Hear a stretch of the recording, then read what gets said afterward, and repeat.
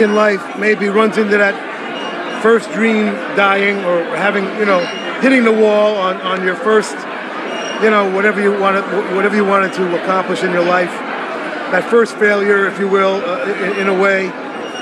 And if you can maintain, a little bit of momentum, or just avoid, becoming an alcoholic or a drug addict or committing suicide, all of which I considered, destiny proves that it may not be finished with you yet.